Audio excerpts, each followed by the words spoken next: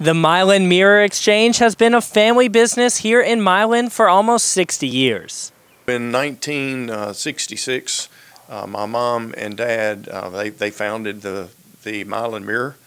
There was a competitor in town that he actually worked for called the Milan Exchange. About 5 years later, Bob and Doris Parkins purchased the Milan Exchange and merged the two papers into the Milan Mirror Exchange. They literally raised their 8 children in the newspaper business. We all worked here at one time or another, whether it was stuffing newspapers, delivering newspapers, just helping around the office, making up ads or making up pages.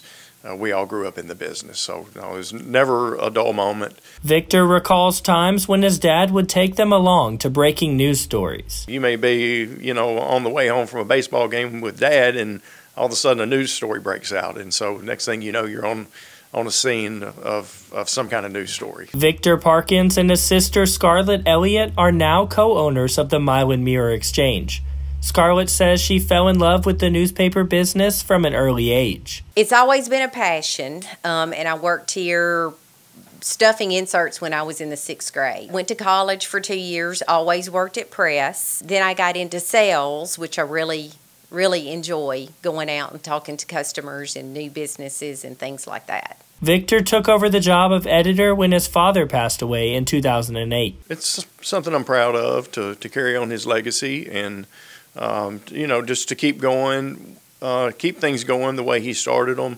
We're 100% hometown community news, and that's the way he wanted it. Victor recalls a story from Milan that gained national attention in 1977. There was millions of blackbirds that came to roost in Milan.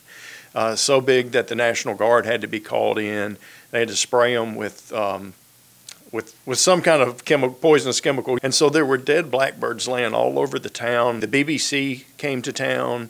NBC Today Show came to town.